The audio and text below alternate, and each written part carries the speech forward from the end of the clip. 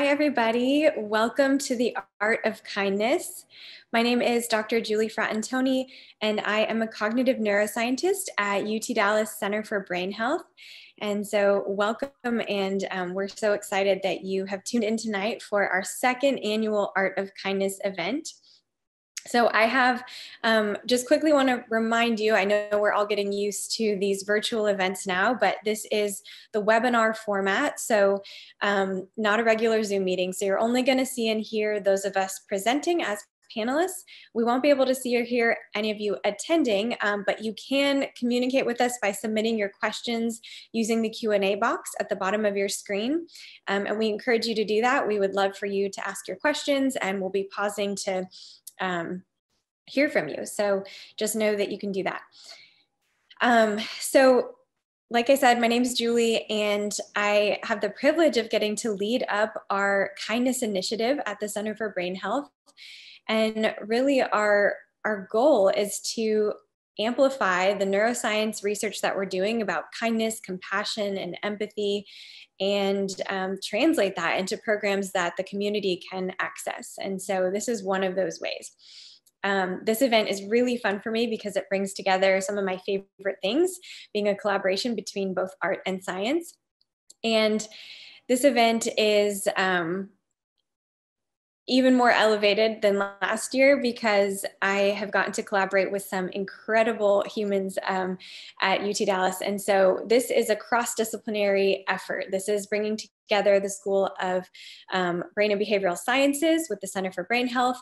This is involving ATech, Arts, Technology, and Emerging Communications, and computer science. So UT Dallas, we are bridging across and working together, and it has been so much fun. So I'm really excited to introduce you to my co-hosts and the ones that have helped create and make this event spectacular. And so the first one is Caroline Culver. If you'll turn on your camera so everyone can see you.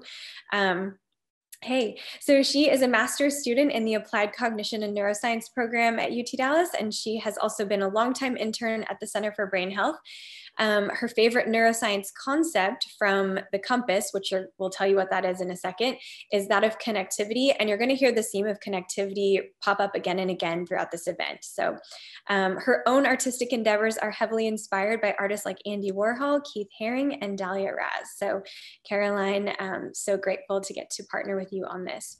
Next, I want to introduce you to Karen Dorr, who is such a catalyst for change and has been a master connector in terms of connecting me to the other members, co-hosts that are putting this on. But Karen is an assistant professor of instruction in the computer science department at UT Dallas, and her research focus is on computer science education. She has worked and Karen, is your camera on? There we go, I can see you. She's worked as a jewelry artist and instructor. She's won national and international awards for her organic jewelry designs, fabricated in metal, clay, and enamel using techniques informed by her material science engineering education and background. So, hey, Karen. And Karen connected me to Andrew Scott, who is a professor at our School of Arts, Technology, and Emerging Communications. And Andrew, are you on? There you are. Hey. And so he is an artist and an educator. He's working at the intersection of digital fabrication technologies and traditional fine arts practice. And so he works in a variety of scales and diverse materials. He creates work that's both technically compelling and socially relevant. And Andrew has work all over the city of Dallas. And so definitely check out his amazing art. And then Andrew connected me to Liz Trosper. And so Liz, if you'll turn your camera on, she is an internationally exhibited artist, educator, and writer. She's based right here in Dallas, Texas. She teaches as an assistant professor of instruction in ATech at UTD. And her artwork is represented by Barry Whistler Gallery in Dallas, by Danae HI Digital Art Network with La Fille Maffei Gallery in Paris. Okay, so that's Caroline, Karen, Andrew, and Liz, and could not have put this together without them. So thank you guys so much. Next, this is an art contest after all, and so I want to introduce you quickly to our three judges. So our first judge is Randy Haney. Randy, if you'll turn your camera on so everyone can see you. Randy is a retired high school art teacher. He's taught for the last 35 years. He is also a working artist. He loves to create in oil, watercolor, digital media, and mural painting. Randy's fascinated with the discoveries of brain science and what we're learning about our internal world and human interaction. He also taught the student that won the Art of Kindness last year. And so we're so excited to have him back. When I asked him who his favorite artist is, he says he has too many to list, but currently Max Smith, a plein art painter out of Arizona, is inspiring him. Next, I want to introduce you to Dr. Lori Cook. Lori, if we can see you. She is a cognitive neuroscientist at the Center for Brain Health. She is the director of clinical research here at the center. And her research has focused largely on long-term recovery of youth after brain injury. She's done work supporting youth athletes and the persistent effects of concussion. Dr. Cook has 2 decades of child and adolescent research under her belt, and she's passionate about translating our research discoveries to equip and empower students of all ages and levels to reach their highest brain potential. Lori's favorite artist is Jonas Gerard, and we are lucky enough to have a few of his pieces at the Center for Brain Health, so definitely come take a peek at those if you get a chance. Next, I want to introduce to you Paul Fishwick, our third and final judge, and he is a distinguished university chair of arts, technology, and emerging communications, and a professor of computer science here at UT Dallas. Paul is interested in ways to connect both art and science, and his favorite artist, when I asked him, is Thomas Gainsborough from the 18th century and Magritte, and his favorite genre is surrealism. So hello, Paul, and thank you for judging. Okay, so let's jump into it without any further ado. So we're going to explain to you a little bit more about the contest and what the students did. You're going to get to hear directly from the finalists themselves. This is the best part. They're going to share with you about their work and what they learned. Then you as the audience, this is your time to shine. You're going to get to vote on your favorite. And then we're going to share with you a little bit more about the impact of what we're doing and what we have coming up next, and we'll announce the winners. So the contest. So like I mentioned, last year was the first year doing this event, and we launched our kindness initiative. Thank you and special shout out to Hero and the Beneficent Company. But this contest really started from a desire to engage students and the greater community with our kindness initiative and what we're doing. And really, the neuroscience of kindness is not something that's widely known. And so we wanted to make it tangible and accessible and to students across disciplines as well, not just those that are in the sciences. So what we did was this year we put together a compass, and we're calling it the Neurokindness Synectic Compass. We're going to break down what that means. But essentially for the contest, the contestants had to incorporate 3 main aspects. 1, the neuroscience of kindness. We gave them some concepts to choose from. 2, some art synectic triggers. We'll explain what that means, don't worry.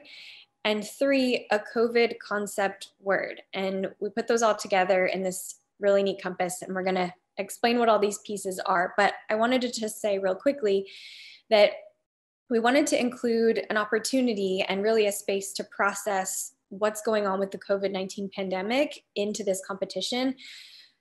Because kindness and brain health have really never been more relevant than they are now. And this pandemic has really put a spotlight not just on our mental health and our brain health, but truly our inherent need as humans for connection and support. And kindness is at the very foundation of that. And so what a more relevant time to tie all these things together. So next, I'm going to pass the torch to Caroline, and she is going to walk you through the 5 different neuroscience concepts that the students got to incorporate into their work and choose from. Hi guys. So there is a lot to the neuroscience of kindness, like Julie mentioned, a lot yet to be discovered. But we wanted to really bring fundamental concepts and make them really user-friendly for applicants to get a glimpse into the neuroscience research realm as they tackled this challenge. So for each of the 5 concepts, we pulled overarching ideas and condensed them in a way that hopefully afforded the students, the artists, an opportunity to get familiarized before deciding which of the 5 they felt most drawn to. So just going down the line, I'm going to reiterate some of the information we provided to the students and present a little more of the science for everyone. So starting with reward systems, when you are kind, you activate your brain's positive neuropharmacy, the reward system, which produces the same positive feelings in your brain as when you enjoy your favorite dessert. Over time and with repetition, your brain learns that kind behavior is rewarding, motivating you to do it again. We also provided students with a scientific article to supplement each of these concepts for more in-depth information, and the paper we chose for reward systems explores the benefits of promoting kindness in the form of a game. Participants were presented quests or challenges in various persuasive formats and categories to perform random acts of kindness. These categories included things like being positive, expressing gratitude, engaging in meaningful interactions, being helpful, etc. Overall, all of the challenges, no matter the category or how the challenge was delivered, showed benefits for behavioral intention, meaning that treating kindness like a personal quest drives reward and motivation to continue doing so. When we accomplish something that makes us feel good, like being able to complete even just one random act of kindness per day, kind of check that off of our to-do list, our brain takes note of that feeling of accomplishment and motivates us to do it again. So practicing kindness is not only rewarding on the receiving end, but especially on the giving end. Next, we have mirror neurons, and these are brain cells that enable humans to mirror the emotions and actions that are observed in others. These neurons fire both when we act and when we observe the same act performed by another, hence the term mirror.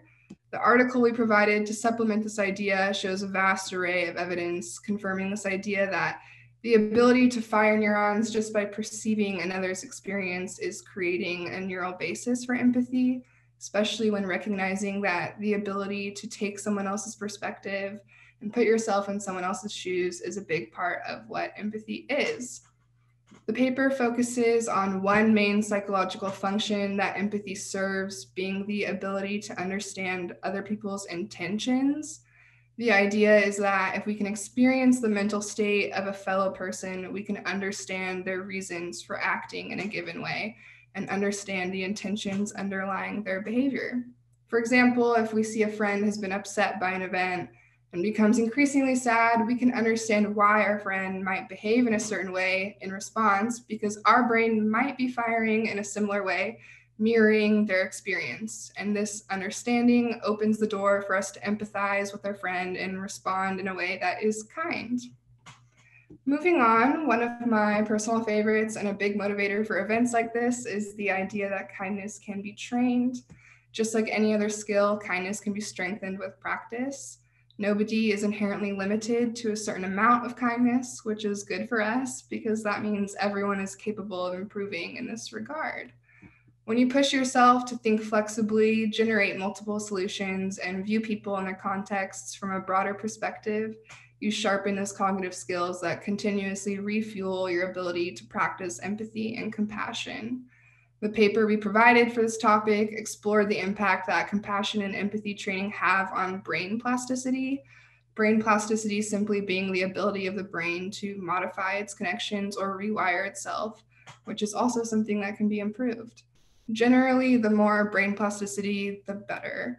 Participants who were trained in empathy and compassion showed increased brain plasticity as they were much better at bouncing back after being exposed to negative things, suggesting that not only can empathy and compassion be trained or improved, but they are also valuable coping strategies to overcome distress and strengthen resilience.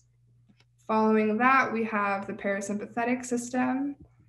Many of you are probably familiar with a mechanism driven by the sympathetic nervous system called fight or flight, something we all know to be widely associated with experiences of stress and fear. But here we want to redirect our attention to the flip side of that, a mechanism commonly referred to as rest and digest, which is driven by the parasympathetic nervous system. This is the brain's relaxation command center.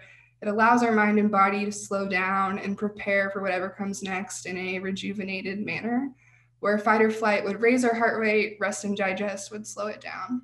And practicing compassion and kindness has been shown to improve this parasympathetic response, with leading to better health outcomes while reducing stress and fear. The article we provided maintains this idea that training and cultivating compassion derives these positive outcomes. And lastly, we have connectivity. Brain connectivity is describing probably what you would imagine parts of your brain are coming together to combine their working contributions by way of white matter tracks. White matter is the tissue in your brain that lives beneath the cortical surface, below the direct part of the brain that we would see on the outside, which is made of gray matter. In this way, white matter is a lot like the subcortical highways of the brain. And as is with real highways, the better built these tracks are, the stronger the tracks are, the more efficient the system is as a whole. So there are definitely benefits to having strong connections and building as many connections as possible, and practicing kindness definitely gives us that boost. The more you practice, the stronger those connections become, essentially training your brain to be kinder, to be healthier, and to be happier.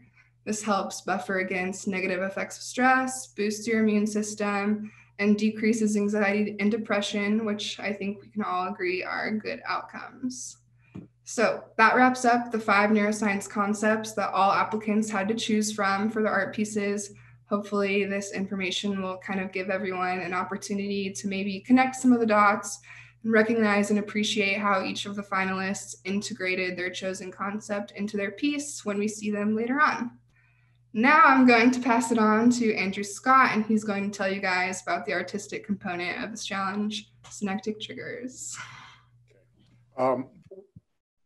When I was approached by Julie and Karen about this project, and they talked about wanting to do a project that centered kindness, but that also incorporated the arts and computer engineering and computer science into a broad framework to achieve this goal, I immediately thought of the synectic strategy, a synectic strategy. Synectics is a word that is rooted in the Greek word synetikos, and it literally means how we bring things together. And it's a design philosophy and method of working that centers bringing things together and connecting things that are seemingly unrelated.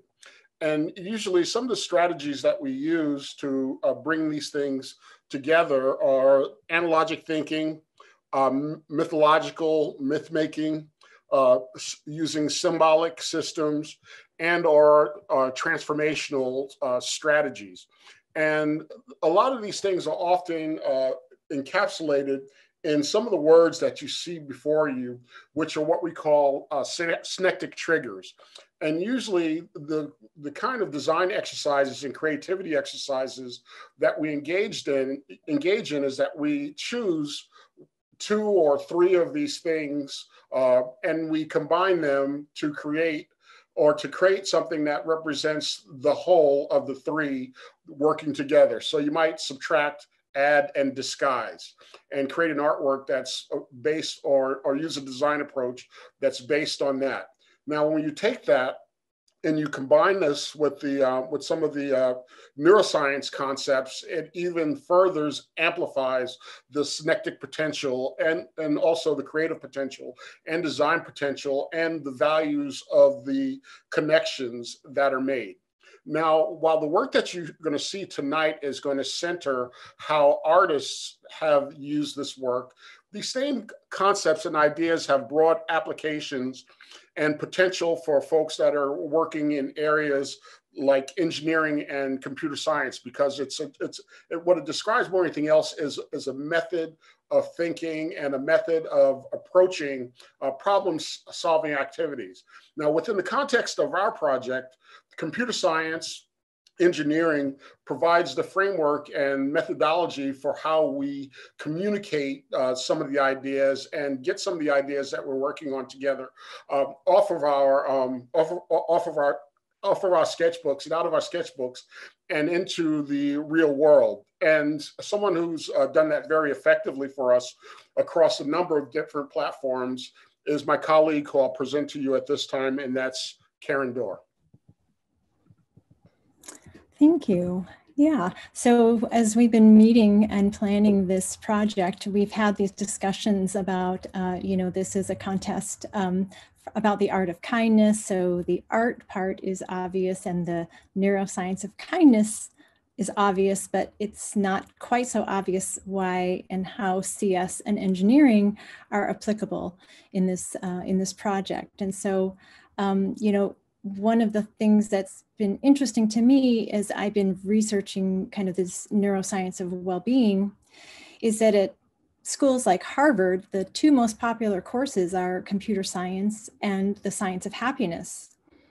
And so what we'd like to do is actually combine that with making art, where art is really this embodied contemplative practice, and that we're really trying to build interdisciplinary collaboration across departments so that the students can actually make friends across departments and start creating some pretty cool teams. So CS, computer science, is actually a definition of that. My favorite definition is from Paul Fishwick, and that definition is that computer science is the science of information dynamics.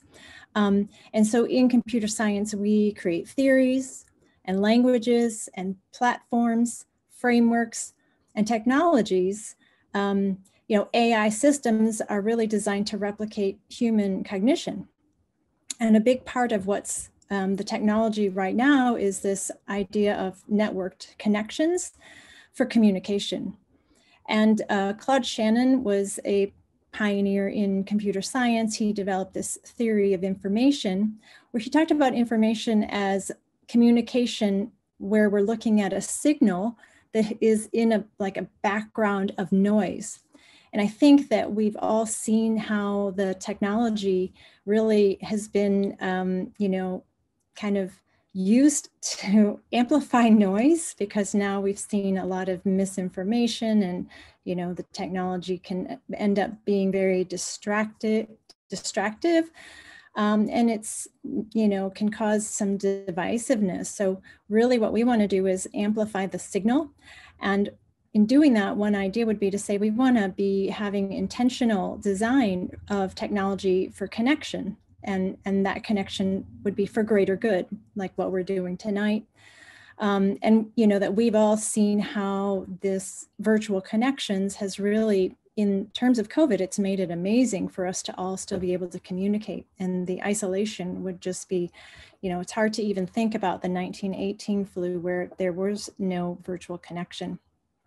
So our goal is to really get a harmonic resonance. As Andrew says, we'd like to think of this as a jazz kind of thing. We want to amplify the signal rather than the noise.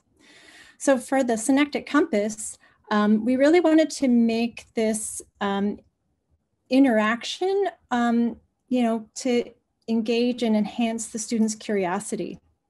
And our inspiration came from two places. One is Philip Pullman, who is the author of His Dark Materials, the trilogy. In that story, the main character had this tool called an alethiometer. It was a truth meter.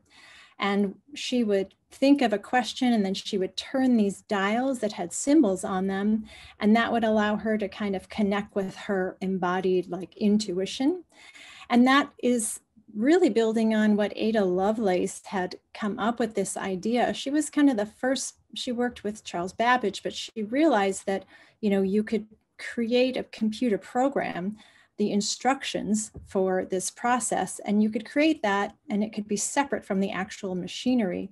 And she realized that you could use, essentially the program could be using symbols, and those symbols could be used to represent anything. And she really thought that it would be cool to use computing to create poetry. So she, at the very beginning, was really interested in using computing for creative expression. And so with the alethiometer, one way to think about that is that computers can essentially be extending our cognition, so that our cognition is not really just brain bound. And that for this project, we could think of it that way, that the, so the students had this idea of their COVID experience, right? That's their embodied experience, the feelings, the emotions, and that we wanted them to engage with a neuroscience concept. So that's kind of top-down, higher order thinking. Whereas the embodied experience is this bottom-up feeling of, their emotions. And the synectics is what's allowing the students to kind of make the connections between the top-down and bottom-up. And then the students are reflecting on that, and then they're making an expression of art. So once again, the synectics compass, the idea was that we could make this kind of a fun, playful tool to support students, curiosity and learning about all these different concepts. Our first pass at this was to create a tangible printout that you could, print this out and cut it out and have a tangible product. And I want to throw a shout out to Leanne Dorr for doing all the artwork. But then we decided we should make it as a virtual interactive tool. So I went onto a website that is a code sharing platform, so that students could actually, when they click to go play with this digital tool, they could actually fork the code and, play with it, remix it and whatnot. And that it's made using processing, JavaScript version of processing. And those are some of the things, the languages that we teach our students here, the ATEC students. But the engineering students don't normally get to play with this creative coding. So we're hoping that that would be a fun thing for them. So so that's the story of the synectics compass. And now I will pass on to Liz, who's going to talk more about this exact process that students went through. Thank you, Karen. And hello, everyone. So as we engage students in the making component of this very deep well of research that you've all listened to, we began that process by asking the students to sit for a moment and notice what you think about your experience of the pandemic, and come up with one word, right? Really strict limitation, come up with one word. And what you'll see here, and just take a moment to notice some very obvious trends that came up, things like loneliness, isolation, and variations thereon, were overwhelmingly thematic in what came out of that. But what I also hope you'll notice are words like connection, adaptation, and I think that just beneath that feeling of loneliness is a desire for connection, and that is something that runs throughout some of the research that you're seeing, and that has just been presented. And we can go to the next slide. So when we look at this assignment, right, and we look at the opportunities to engage students or people working on this idea, is we really had to think about, how do we make this deeply complex scientific methodology accessible to foundation students in engineering and computer science, and in ATEC and beyond, right? How do we make this accessible? How do we engage people and really provide an on-ramp, whether it's to college students or any audience with no familiarity with this sort of very challenging, deeply complex research? And really what we came up with is a response that really we have to go to students and show them how to tackle an idea, right? How do we think deeply about conceptual competence in design and art making? Okay, and in this specific example, we're asking students to make art, right? And in my courses that I teach, it's digital art. But in engineering and computer science, it can be something totally different, right?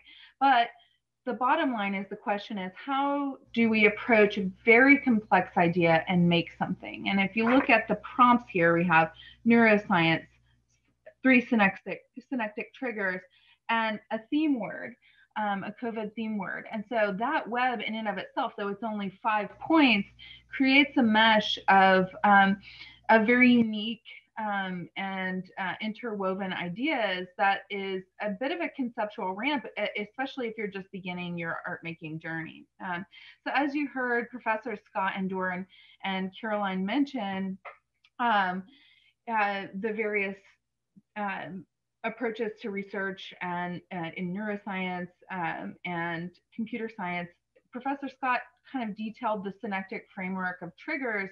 We sort of decided that would be the perfect approach and ramp to engaging these ideas. And what it allowed was to really make concrete specific approaches to making art and provide words that the students could then begin building and conducting visual research, right? So something like connectivity, when you read that article, you can begin to build images, you can begin to think of maybe actions or verbs or words that you could then go and use in your making to transform those images. And so really what we wanted to do was provide a prompt that would launch them into their visual research. And then only after they had gone through this very deep process of reflecting on their word, thinking about the neuroscience, thinking about the synectic prompts, and their experience of the pandemic, only then did they begin to actually open up Photoshop and make something. And with that, I will pass it back off to you, Julie. Thank you. So in summary, we just gave you a lot of information, but I hope this helps you to appreciate the artwork that you're about to see, and that this is really a wonderful example of one of the submissions, and you can see where the synectics show up there, their theme word, and how they conceptualized this neuroscience concept of connectivity.